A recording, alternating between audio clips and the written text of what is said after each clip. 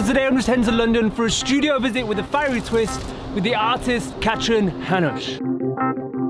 The best way to practice art is to take it out into the world, to see how it interacts with different people and multiple contexts. And for me, Katrin Hanusch does this expertly. I saw a show of Ansam Kiefer and I was probably like 16. I went home, I was like, yeah, I'm gonna make something like that too. So quickly came to the point of like, fuck, this is really difficult. That's not work. From working in arts spaces in Germany to developing innovative techniques that reimagine everyday materials, or creating public artworks across streets and shop fronts, Katrin is an artist with a multi-layered practice, always willing to explore new territories. The last years of my studies, I got together with another bunch of artists and we organized quite a few projects on the side. Because Halle is a small city, there were 2-3 galleries and they were established in their own little way. And I was kind of like, okay, well, we have to create our own opportunities. Still at that time, you would have quite a lot of abandoned spaces, factories. With that knowledge, there was a bigger project we've been working on for 3-4 months or something, which was outside of Halle, in the countryside. Huge mill, still partly with the machinery in it.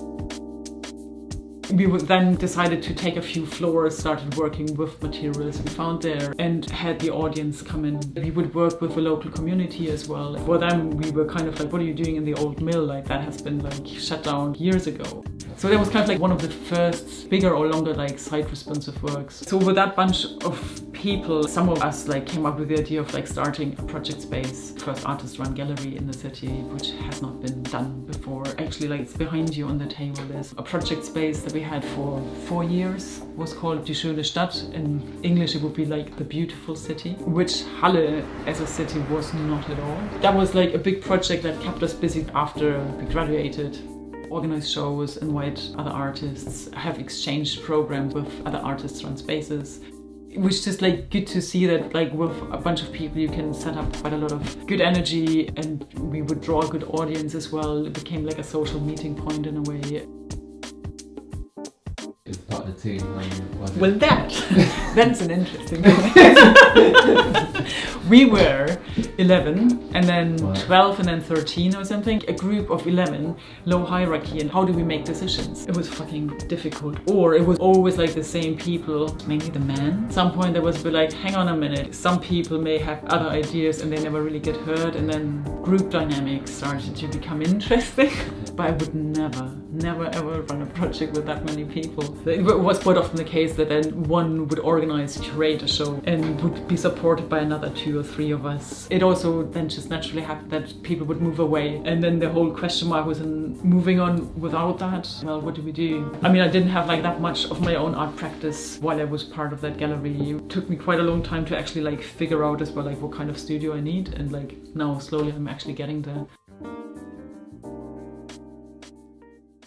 After closing the space in Halle and with an excitement to once again stretch her artistic practice, she landed in London, finding her footing through the sculpture course at the Royal College of Art and expanding the range of her output through shows and residencies. Katrin soon landed on materials and techniques that grew into an alluring visual world. So within practice that I have, I see it is quite broad, and there's the traditional stuff in some ways, and then repurposing materials like the LED laptop screens that I've been using since 2017. I had worked on some digital collages, and because they were all made on the screen, I thought well, it would be ideal if they had a light box. I looked into the light boxes that you can get made. I was oh my god, they're so expensive. I have to find a way to make myself. So I came across various people using alternative light sources, and one of the guys would use LED laptop screens that were damaged, and you can take things apart, you have to solder a few elements to it, and then they would light up. So I went around to a few shops here, computer shops, and asked if they have any broken computer screens. But I got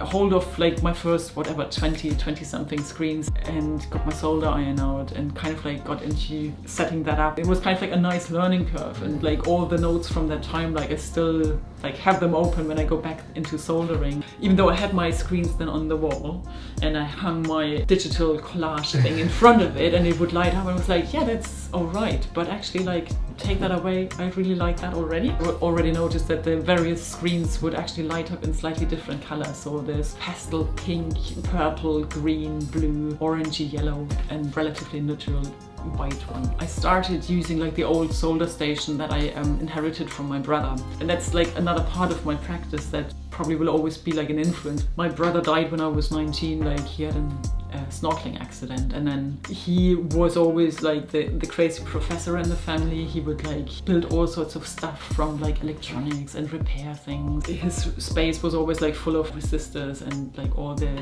elements that you have on a circuit board. I feel quite at home with it.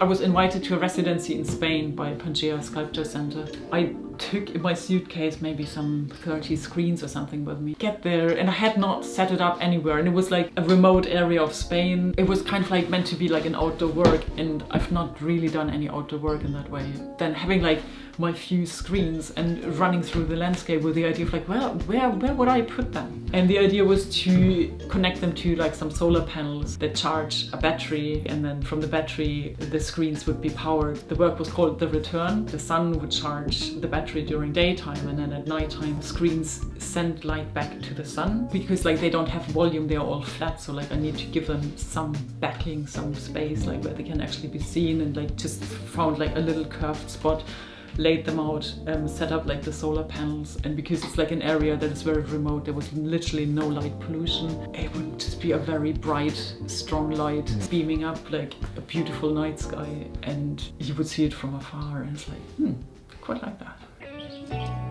It is about an idea bigger than what you look at. Losing my brother early was not a great experience, but it also made me think about the whole transformation of material. I've seen like his dead body, and like I've noticed like how the body has changed, and like how materiality is subject to change. With the screens, they used to show information, videos, whatever, and we would look at that, and then suddenly maybe we crack it, and then we notice like, oh shit, my screen doesn't work, and this rupture in a way where something stops to function. It's a moment when we then actually notice like the physical side of things. There are so many like subtle differences. If you have loads of them, you notice it, and you kind of like, well, I can enjoy it in a way. There is some history coming from each of them. Away from the gallery space, Katrin has produced a number of works that take her art into the street. I asked her about where she prefers to exhibit and what effect she thinks these kind of spaces have on the work.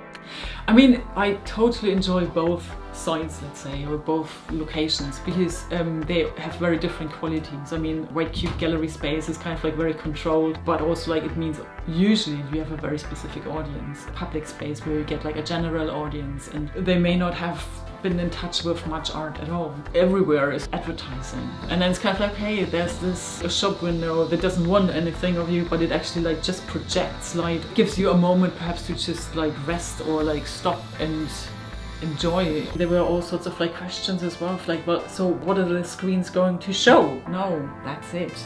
It's just the screens, it's just the light, and it's just like the subtleties in it. I need both, and I enjoy both. And like once I've done a project like Romford, I'm good for some time, and I can move on and do other things again. Yeah. So it's kind of like going between the two. Aside from these artworks, Katrin has also endeavoured to utilise every aspect of these broken screens, and in doing so has brought out to the public in surprising ways. Some screens that I get and I cannot repair them, I take them apart, and they consist of like these various layers of like plastic film. Some are like diffusers. They have quite an interesting effect. I could make outfits from it. So I then just like started making simple outfits from webbing, just to have like a simple construction, and then found ways of rivet or mount these plastic sheets to it.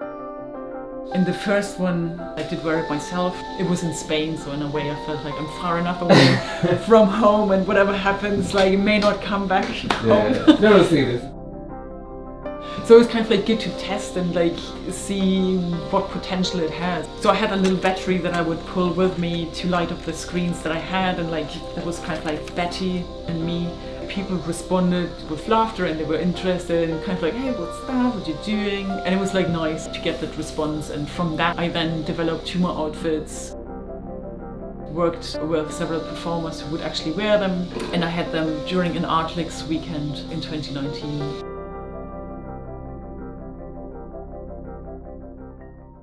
finally, we talked about her new venture, developing a foundry within her studio space, widening the possibility of her own practice whilst opening avenues to collaborate with other practitioners. The whole idea with the foundry was it would be nice to have casting facilities myself, but I usually would go on residencies and cast. Then with the pandemic being stuck in London in my studio, how about I just make my own equipment? I was talking to some people within the foundry family and they supported me with knowledge of like how to make certain equipment, and I got the material together and started building everything. Another learning curve there as well of like failures and like, okay, this doesn't work, and redoing it. It took way longer than I thought. I made my own burner, I made my own furnace, I made my own kiln. So there are so many tools and details and stuff to make and to order and set up and learn about. But it's also a bit like at times I was just like, oh, it takes so long.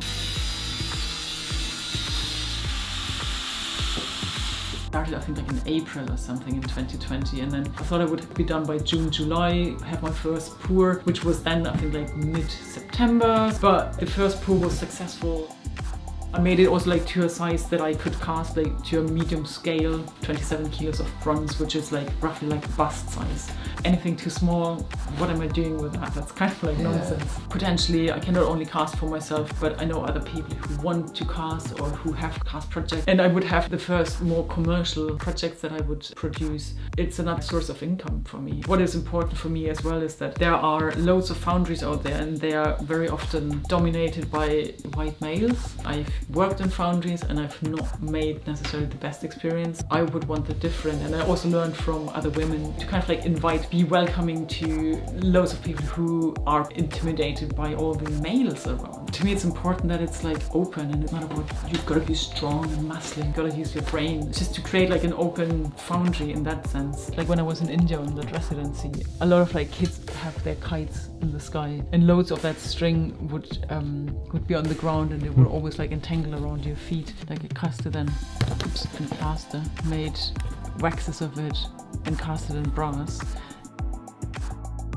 I will very soon write together like some workshops as well. It will be small focus workshops that start perhaps slightly above a beginner level to give people who have already a certain level of knowledge a chance to actually progress, and also like to realize some projects that are a little bit bigger already. It will always be a facility that actually like brings people together. If you've liked this video, give us a thumbs up, don't forget to subscribe, and we'll see you in the next one. You can really turn shit not to gold, but into something.